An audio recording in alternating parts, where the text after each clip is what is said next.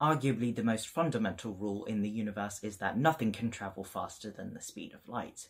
And generally speaking, if you are more massive, you're going to have a much bigger cap on your top speed and energy.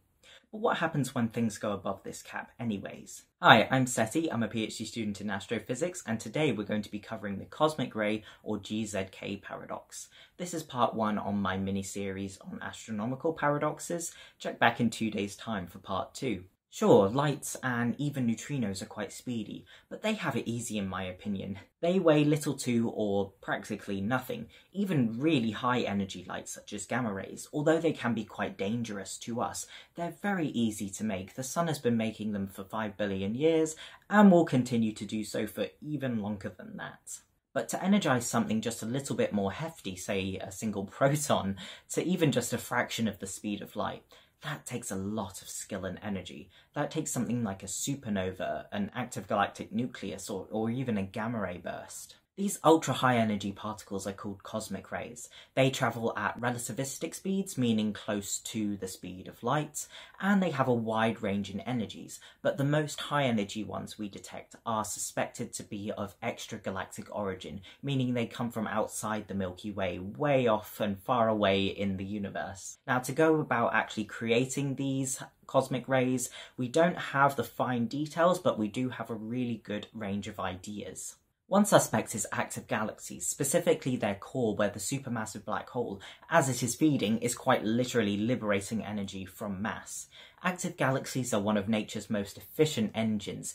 However, despite that, the accretion power of an AGN is probably only just enough to actually create some of these high energy particles. Another theory lies within these peaceful-looking images of galaxy superclusters. Now, galaxies within these clusters lose a lot of mass to the space between them, called the intracluster medium. This creates a superheated environment full of ionized gas and plasma. Two ideas, one of which is that cosmic rays can be produced by shocks within this plasma, which, given the energy of such an environment, can be really powerful.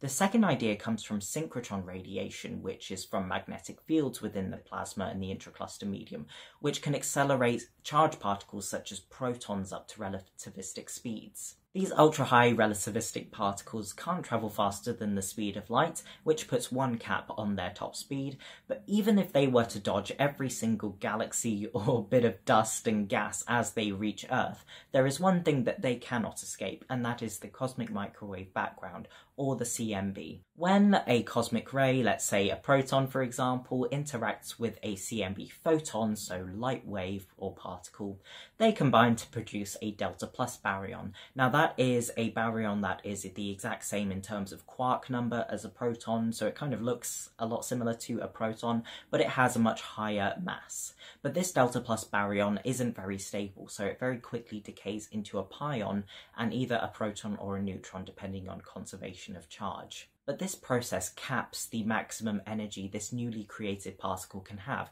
capping it to about 50 electron volts, which is very massive for a single particle. But that is only about 8 joules, which is like less than the amount of energy in a tomato. This limit is called the Greisen-Zatetzmin-Kutzmin limit, which states basically that no observed particle should ever have an energy exceeding 50 electron volts, right? We should never be able to detect anything above that limit, right? No, of course not. We wouldn't have a paradox if that were the case. The highest recorded energy of a single cosmic ray particle is the oh my god particle, which was measured to have a whopping 300 electron volts. Still less energy than a tomato. This is the GZK or cosmic ray paradox. These particles are seemingly disobeying the laws of special relativity, which as far as laws of physics go are probably the most unwavering in my opinion. In order to actually travel at the GZK limit, a particle would actually need to travel at 2 × 10 to the minus 20% below the speed of light, which is a very, very small gap within that, and believe me, it really is.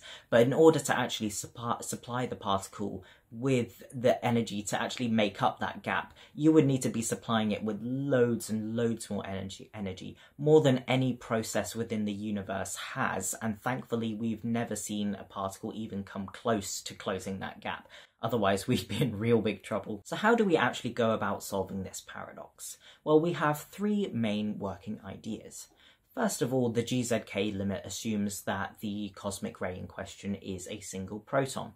And while that is true 90% of the time, it can also be something much heavier, like a nucleus from an atom. The current technology that we have can't really differentiate between these different types of cosmic rays very well, so that is definitely a really good possibility. Secondly, it is entirely possible, on the topic of equipment, that our equipment just isn't sensitive enough to detect these super high energies. In order to actually get a really good measurement of the properties of a cosmic ray, it's ideally best to be able to capture as much of that particle's trajectory as possible, meaning you need a really big detector to be able to do so. For example, IceCube, a neutrino detector in the Antarctic, has a surface area of about 1 kilometre squared. Another idea is that these particles weren't actually created outside the galaxy. They were created quite close or nearby through some unknown event, meaning you wouldn't need to evoke the GZK limit in the first place.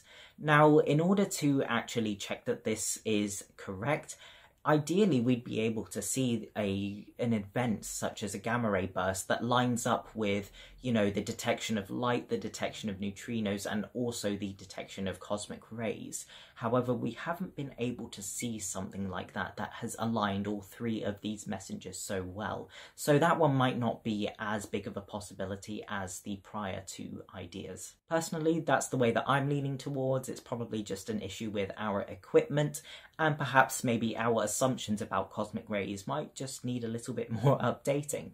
But that wraps it up for the GZK paradox. I hope you learned something new and found it as interesting as I did. Check back in 2 days' time for part 2, and if you like this kind of content, then I highly recommend you subscribe.